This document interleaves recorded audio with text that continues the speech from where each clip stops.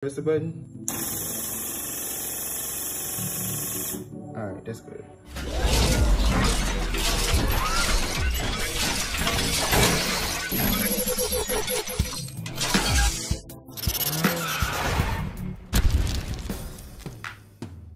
What's going on, my YouTube family? This is Bruce with Bruce Custom Motors. Welcome to another video. I'm going to keep dropping all the gems for you guys. I really appreciate all of the love and the support and helping me build this channel. As you guys continue to engage and continue to share, the algorithm will push this channel to the next level. Thank you guys so much. So I'm pretty much, as you guys can see, picking our Audis apart bit by bit, piece by piece, on what each item can do. So when it's time for you to go to the next level, tune your vehicle, maintenance your vehicle, you know what to do. So as you can see from the title, this is going to be about a throttle body spacers. So in case you guys didn't know what a throttle body spacer is, this is a throttle body spacer right here. So the whole purpose of a throttle body spacer, especially the ones with the waves on it, is to enable your airflow to be more impactful and ultimately get more air to your engine with that added amount of space. So that's the whole goal and ideal of a throttle body spacer. It's supposed to get the force of that air kind of torquey per se into your intake manifold, which will ultimately get you more power. Well, at least that's what they say. So in my personal opinion, with a throttle body spacer, when I put it on my vehicle, I would kind of classify a throttle body spacer the same as I would for a turbo muffler delete. They don't give you a real big noticeable difference in horsepower. If you put one on your vehicle, don't expect to feel a difference is what I'm saying. You're still gonna get the same drive. I did notice, however, that on my throttle response, it felt a little bit quicker, but it's nothing that you would notice. It's something that you really gotta pay attention to. And what I mean by that is, in my vehicle, I'm able to set up OBD11, and I was able to look at my throttle position. And I noticed with my throttle position, with my car on, it was a little bit quicker on computer. So it did give me an improvement. However, it's not an improvement that I can personally feel.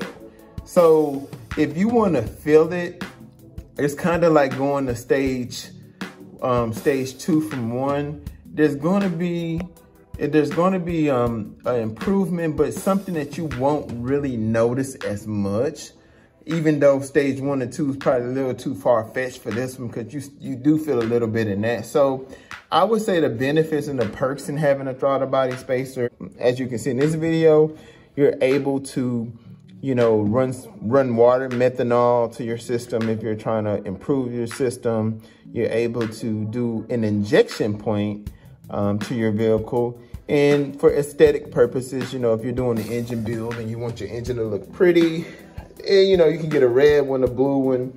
It's just an extra aesthetic mod. Just like with my turbo muffler delete, all I got out of that was sound.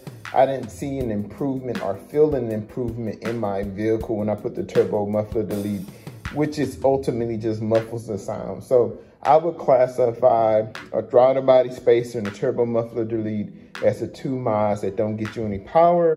It's just the overall mod to complete your build. You won't see any extra performance out of it. So yeah, I just wanted to share that with you guys, you know, to let you guys know about, you know, the throttle body spacer if you're looking to get one.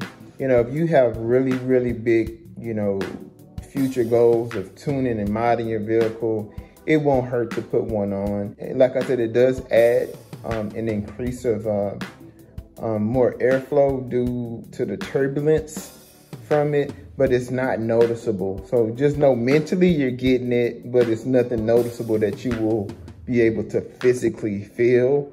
I've seen a couple of people who claimed, you know, on YouTube and other videos that they felt something. I'm just giving my personal you know, experience on it and sharing it just like I always do. So if you guys are looking into getting a throttle body spacer, hey, it looks cool and you get an improvement, but you just can't feel it. How you hook it up? So the way that it works, it comes with extra long bolts from your traditional bolts. So your traditional bolt is a little bit shorter. And so what you do is you take this off, make sure you put the seal the right direction. You put the throttle body spacer here, then you put the throttle body spacer here, then you run this bolt through the traditional throttle body through the throttle body spacer into your intake manifold. Be very, very careful if you have this plastic intake manifold. You can strip it. So even if you're doing a regular throttle body job, you don't want to strip this intake manifold because it's made out of plastic. So don't go crazy with tightening it. Just take your time with it and you should be fine. So that's pretty much how you hook it up. You just unscrew the intercooler pipe and tubing from here. You got one bolt here. You got one bolt here, and at the back right there. It comes right off.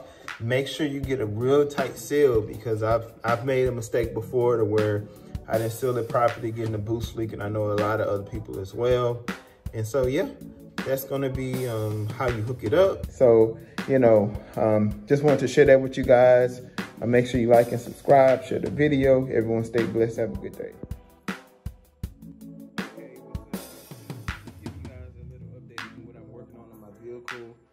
Right now, as you can see, this is my snow performance injector and this is my throttle body space. I took off the throttle body, and what happens is the water methanol sprays through here. I want to show you, this is how it looks when the mist is actually spraying. Press the button. All right, that's good.